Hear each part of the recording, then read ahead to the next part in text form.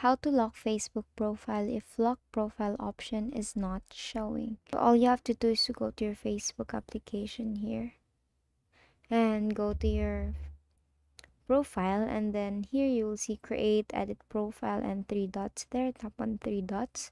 So here it will look like this. Now you will see different options there, and you will see view as and activity log.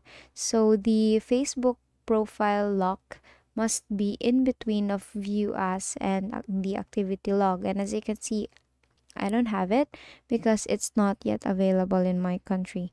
Now what you want to do is to actually go here to menu and go to help and support, go to report a problem, then tap on continue to report, and then include in report.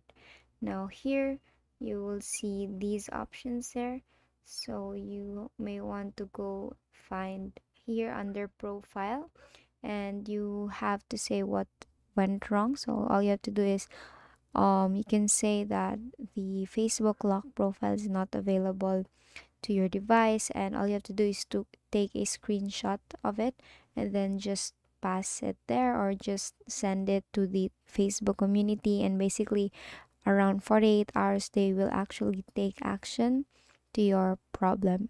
And basically that is how you lock your Facebook profile if lock profile option is not showing. That is all for today. If this video helped you, please give us a thumbs up and subscribe to our YouTube channel for more tutorials. Thank you for watching.